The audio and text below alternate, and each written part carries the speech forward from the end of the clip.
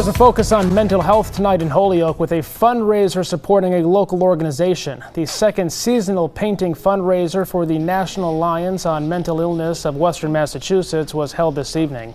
Participants had the opportunity to paint their own work of art while raising money for the organization. All proceeds support NAMI's mission to help people living with mental illness and their families. There's never a wrong time for mental health awareness. Every day, bring it. Bring the mental health awareness. Any way we can do that to end the stigma, we're going to do that in NAMI Western Mass.